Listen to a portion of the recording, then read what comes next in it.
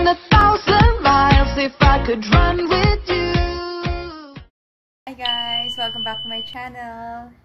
It's Saturday, so happy Saturday sa inyo guys. And ngayon, ang special day ng friend ko, which is my best friend talaga nung high school.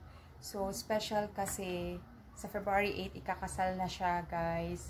So, finally, magsisettle down na rin siya with her boyfriend, na ngayon fiancé, and soon to be Mr. and Mrs. na sila. For like 5 years, I guess. So, ngayon, samahan nyo ako and let's have fun sa kanyang bridal shower. So, see you later! May ano kasi, may habag. Ano kayo po na? Ay, hindi. Birthday to. Ay, dito na kami. Hi, Ate Rachel. Hello.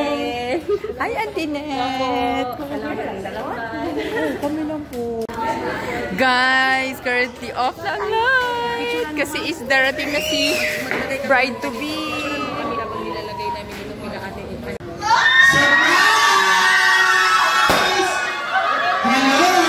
Ayan!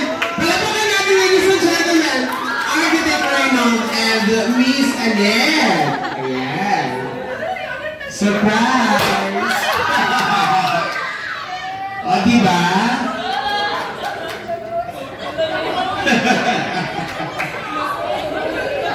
Huwag na kuyawan sila.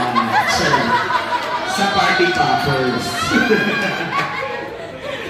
Yes. Welcome, pasok tayong lahat, okay? Hello, Architect! I'm Miss Annette. O, diba?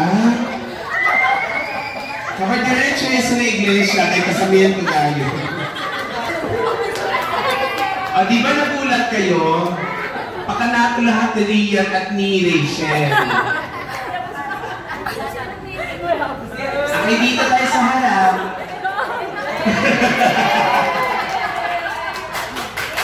Palapakan na, stop applause for the couple, please. Ayan. Happy kita, happy. Happy. May reception na gano'n. Shut to. Well, I'm so happy finally, diba? No coaching. Yung pagiging mabait ni Miss Annette. Yung attitude ni Sir Ray,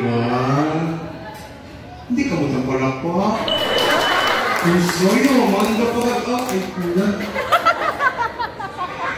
Okay. Anong age nyo nung naging kayo? What was his age? Edad niya nung naging kayo? Anong edad niya nung naging kayo? Uy, maski class, picturing, mayuriwan niyo kutigo. Yung class na kita kayong stop niyo. No. Perfect! Ayan. Por qué amoris ko, Brian?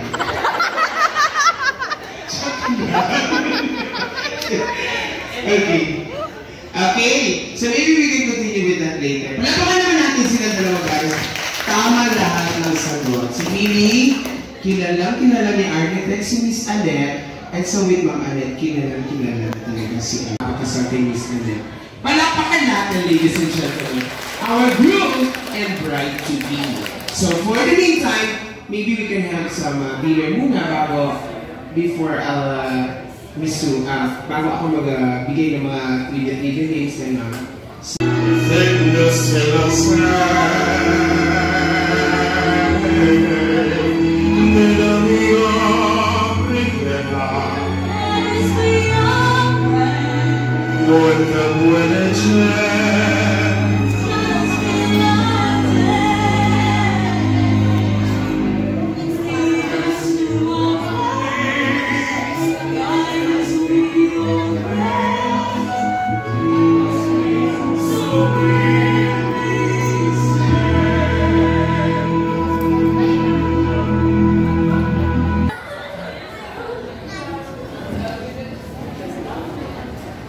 makinig ka sa mga expert. No, expert.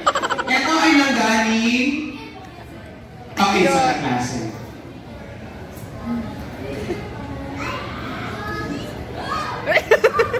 Wow! Parang nanggaling ba ito sa ano? Saan ito galing? Ay! Pautog ito. Puro magpautog ito na. Ay, wow! O, diba? Kung sa ito second rasta-rasta to. Okay? Ay! Sa'yo gawa! Business! Sabi mo yan, business! Business! Nag-chili, mas tayo. Kung project sa diyan mo na APPM. Check! Grade 6 niya pa sinimula. Para yan sa ano, honeymoon nila.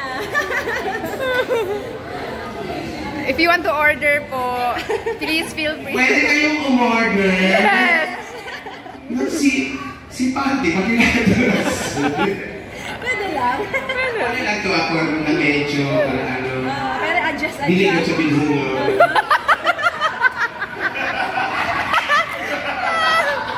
Wait na! From Ate and Kuya Lian, of course.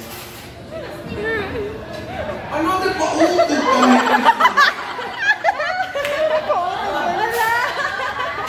Wala, oh! Wala!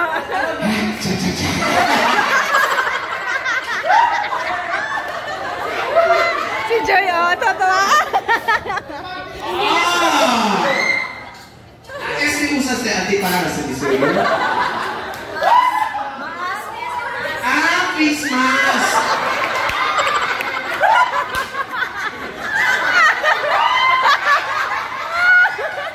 Umalit na nag-face mask kasi architect, no?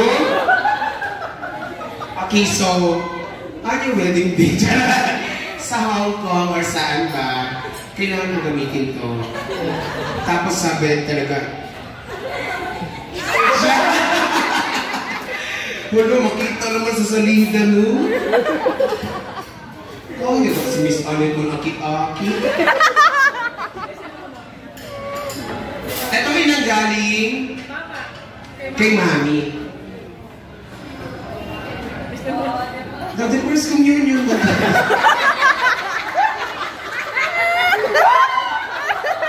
Saan yun? Hong Kong and? Akan na Hong Kong, kasi na Singapore. Kapag magamit ka ang word, mag-first communion na. Oh, si Mami, very motherly ka na tayo. Oh, kami si Mami. No, kaya nagkanya ka pahungaw na ito. May pagka-conservative. No? Pero, muy man na-touch ang kipag, diba? Diba? As este lang ngayon. Di na ka mag-panty, di na mag-bra. Kanina. Oh my goodness! Hindi ko ma-imagine. Ito naman. Ate Bibi. Ate Bibi. Bibing? Vice President, ba? Pautog ka rin. Este, pabasa eh. Hindi na yung roka. Pero mas manadal pautog kaysa na pabasa. Ito ang gagamitin ni architect. Okay? Sa'yo?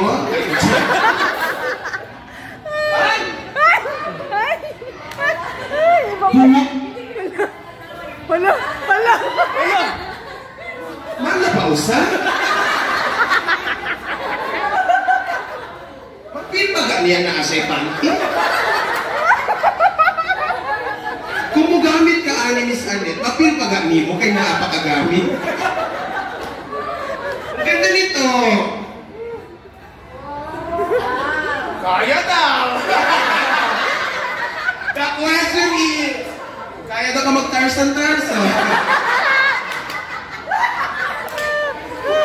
Ay, ninyo si Ate Bibi. For the issue. Joke lang. What? Architect kasi nagtutusin ko. Huwag ka may natuwa rin mo siya. Ikaw ba yung tulad si Ulante pa yung kino? Ayan. So, ayan. Nakawakan ko muna bago nyo gagamitin. So, anyway, palapakan natin, ladies and gentlemen. Alam mo, it's not just the gift, it's not the item na yung mga natanggapin nyo.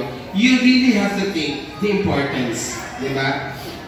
Meaning to say, yung mga nagbigay or yung iba na hindi mo nagbigay, ay talagang happy sila sa pagpapakasal ninyo ngayon. Yun yung dapat nang iisipin. Ustedes, Pasco family, sila Torres, Cabardo, Camilo, Pasherto, thank you for coming. Me and Ray were so happy today. Sana sa wedding namin ni Ray pumun on February, makita ko kayo lahat. Thank you. Dean, thank you so much and Joy for coming. Yun lang, thank you. Good evening. Thank you talaga, Kuya and Ate. Thank you din to Cabardo family. Sa lahat na pumunta dito, Torres family. Siyempre, sa parents ko din na nagulat din ako. Nandito sila. So ito rin mga nasa office. Buti na lang hindi ko kayo pina-overtime. Sisirain ko sana yung plano. So thank you din sa high school classmates ko na nandito rin ngayon. All night, babe. All night, alright. Midnight, your eyes, bitter wine, conversations. You and me, so money, babe. I don't need a paycheck.